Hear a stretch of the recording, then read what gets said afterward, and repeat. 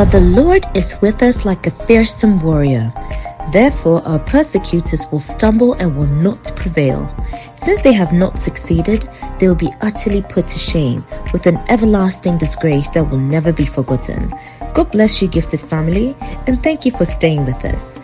Our goal is to serve you by consistently feeding you with faith until you have no choice but to win. God's word is the reason we are all here. So let's go and get with Pastor Kwame. This is your girl, Stephanie.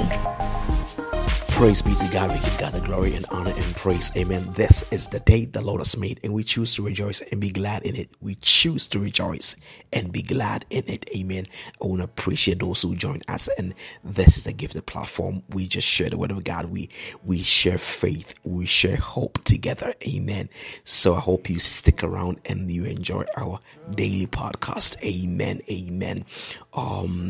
We staying safe, but we are not just physically staying home, we are also staying in the hand of God. That is our preservation. We are convinced that the eye of the Lord is on us, and we are not children of God for no reason. Amen.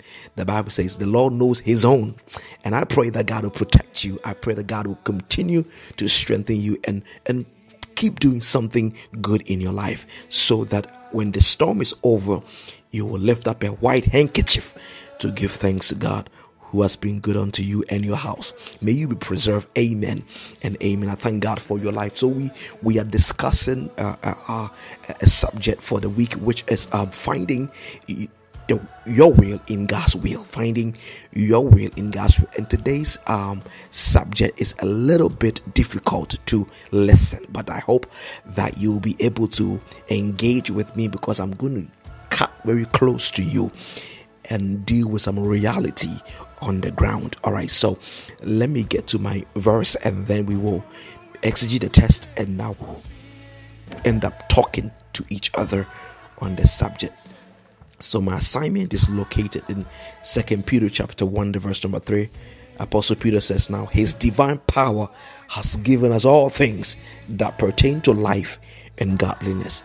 His divine power has given us all things that pertain to life and godliness. So we are looking at the fact that when we come to Christ, there isn't anything which is left outside your grabs. You can grab a lot. You can have unlimited blessings. And the word all things appears a lot in the new covenant. You remember when Paul says, now I can do all things through Christ. Remember, God shall supply all. So the word all begins to appear mostly in our covenant. Now I'm dealing with today the issue, which is a very private one and a very how might I put it, difficult to share, but I'm going to start with a few stories so you'll be able to relate. I have a very close person of mine, and she went through a situation where God brought her to a place of an open door. And she realized that opportunity is going to change her life for good. But as she stands by the open door, somehow the door closed again on her. And for the rest of her life, she's asking herself, one, did I trust God less? That is why I couldn't enter the door. And that question didn't bother me a lot. The next question was the one that bothered me. The next question was that for the rest of her life, she's imagining herself in the door. So that means that she's dealing with secret regret, because every time she comes to herself, she's asking herself, what if I was in there? What kind of life would that be? And so there is this constant sense of where I am is not really, or in other words, no matter how happy she is now, she can't be fully happy, because she's asking herself, what would that life also be if I had entered the door that shut on me? I want to really get real with you today, because I'm dealing with people who I am saying everything is God's will, but you know that you've come to a place where you are living your settled life, not your preferred life. Somehow, unfortunately, you've entered the door. For this lady in question, the door closed, she couldn't enter. But for some of you, you've entered the door and you know that this is not the will of God for me. This marriage is not, Pastor, I don't care what you preach. This marriage is not God's will. I am miserable. And some of you are also listening to me, and it's like you can't even find any door. The way you imagine your life and where you are now, you are hitting your age like nobody's business, and absolutely nothing seems to be changing for you. And so when somebody start a podcast and talk about everything is God's will, you want to tell me to slow down, because God spoke to me I shouldn't go that way, and I went and everything went bad. So you can't tell me that everything that I do is still God's will. So I'm speaking to people that are in a place where you kind of feel you've blown it. And you are living just, you have settled with the person. It's not really the, so there is the life you wanted and the life you have now. And that is the people I want to talk to. The life you wanted. And for some of you, it's not even the life you wanted, the life you once had and you've lost. So I'm dealing with real people today. I'm dealing with real stuff today. So I want us to talk that we will begin to bring understanding. God has sent me to tell you 3 quick things, but I want you to understand who I'm speaking to today. I'm talking to people who are not where they want to be in life. I'm talking to people who are in a place where they missed it. They mixed it. They heard clearly that this is not your man. It's like, and some of you didn't hear, but you just realize that this is a wrong marriage, period. You just realize that this is a wrong job. You just realize that this decision, bringing this person to my life, was wrong. And if they have ruined my everything, and that is where I'm coming from today. And I want us to talk. And so, Peter is talking about when we come to Christ, God has given us all things that pertain to life and godliness. So how do I take that verse and apply it to my challenge, apply it to my situation, apply it to where I am when in my mind I could have been happier. In my mind, I could have been better. And what do I do after I let the egg drop? And I don't have, it's like I'm eating my food without the egg, because that's kind of where you are. You eating your food without the egg. You are better than where you are. And life and circumstance has really messed you up. You are dealing with a sickness you can't even imagine. Why am I sick at this moment? Why am I this miserable? And you try to figure out what's going on. I want to talk to you today. Amen. So God has sent me to talk to you concerning his will for your life. The Lord says his will for your life is this: number 1, wherever life takes you, God is going to be with you. Amen. Wherever life takes you, God is going to be with you. So the person I spoke about, I keep telling her, so whether you have gone through the door, God was going to be with you on that side. And whether you couldn't go through the door, God is with you on the other side of the door. So the point is that wherever a child of God goes, God will be with you. When you marry the wrong person, God will be with you with that wrong guy. When you marry the right person, God will be with you with that right guy. When you get the wrong job, God will be with you with that wrong job. So the point is that God is going to be with you in every situation. When they put you in the pit, God is going to be with you. When they put you in the palace, God is going to be with you. When they put you in the lions, then God is going to be with you.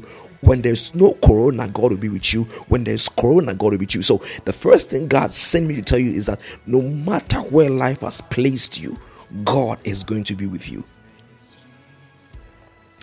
And that is the first thing I want you to know. Your condition does not look like the one you wanted. You've made a wrong choice. You heard God clearly and you disobeyed. You let your eyes become bigger than God's voice in your life, and you are in a place where you know that this is not it. I deserve better. I could have been a better place. But God says, wherever you could and couldn't be, one thing is for sure: He is going to be with you wherever life throws you. Amen.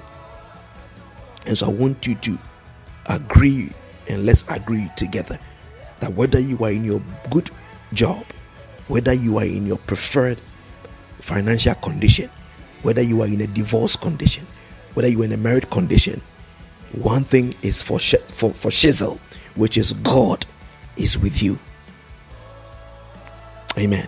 I think you have to appreciate the gravity of what I'm saying, because where God is where you ought to be.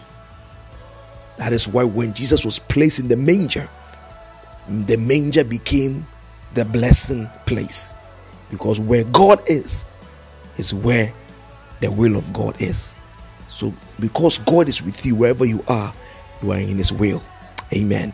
Now, it's not easy to just swallow that, because it hurts when you consider where you are. The Lord says, tell my people I am with them. Secondly, I want to bring you a word of hope that because God is with you, wherever life throws you, you will be fruitful. Amen.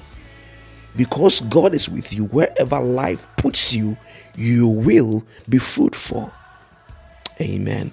The reason I'm teaching about knowing your will in God's will is the fact that life is very complex, and it doesn't even have logic to it. You can stay faithful all you want, and when it's time for you to be married, you end up with an unfaithful guy. And you can also sleep around all you want and end up with a good Christian brother. A life does not have a pattern to what happens. So we can really put our finger on how life works. So things become very challenging. But at the end of the day, God is with you. Therefore, whatever comes your way, God will make a way. And I want you to know that the second thing God wants me to tell you is that because He is with you, you are going to be fruitful. And the reason you must accept the fact that you're going to be fruitful is because it is God who decides fruitfulness, not life. And so the person couldn't enter the door, but God will prosper you whether you went through the door or not. God will prosper you whether you were in a right marriage or not. When I say prosper you, what I mean is that you will not lack fruitfulness. Praise God. And I know people who are in a happy marriage and they are not fruitful. I know people who are not in a happy marriage and they have 10 kids. So somehow God can make you fruitful in the situation that you are in. But when I say fruitfulness, I don't mean like maybe financial fruitfulness, but I want you to allow God to make you fruitful in the condition you are in. And that's the difficult part, because you think that you belong to the door that was open. You're supposed to go in there, and it's shut in your face. So you have mentally kind of psych your mind to think that your true fruitfulness is inside the door, inside the room where the door is, and you couldn't enter. But God can prosper you regardless of where you are. Amen. And so you ought to understand that with God, all things are possible, so long as you think the person you are married to is not good. God cannot prosper the marriage. So long as you think that the condition of your ministry is not good, God cannot prosper it. You know, the beauty of God is that He can prosper anything. Hallelujah. And I'm not naive. There are some bad things and there are some good things. You don't have to be a prophet to know that a bad marriage is a bad marriage. And a good marriage is a good marriage.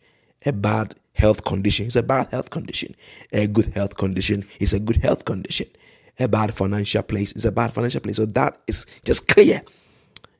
But I'm saying that when you find yourself in a bad condition, God is with you. And because God is with you, that same bad condition, when you begin to understand that God is with me. Now, let me say this, that's for free. This is not part of my point. But every time you find yourself in a bad condition, you attract the hand of God. When you find yourself in a good condition, you attract the voice of God. Let me say it again. When you find yourself in a bad marriage, you attract the hand of God. When you find yourself in a good marriage, you attract the voice of God. God is only able to work with bad things. That is why he destroyed the earth before he created it. God is only able to work with bad things. Jesus came and said, I came for the sick.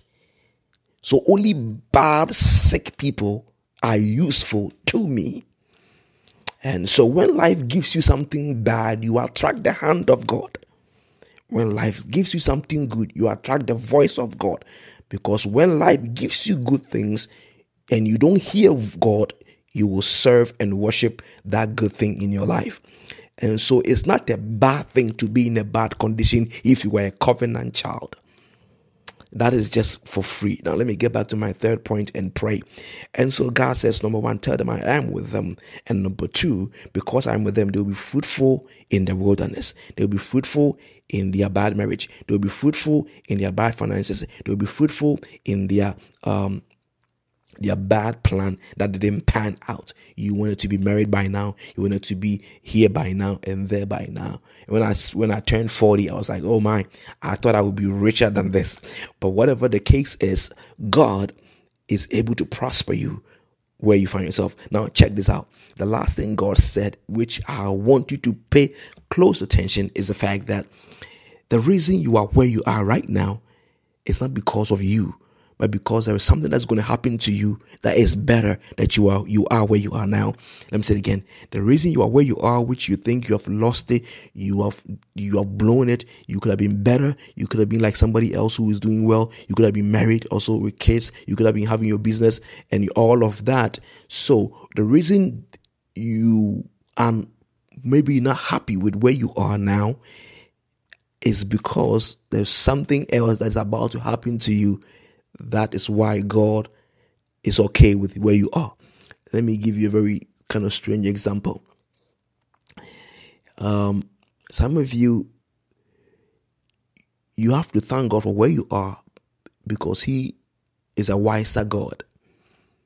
There's something that is going to happen and I know a particular person that when they enter through the door that they were happy about, they ended up going through the most miserable aftermath of their blessings.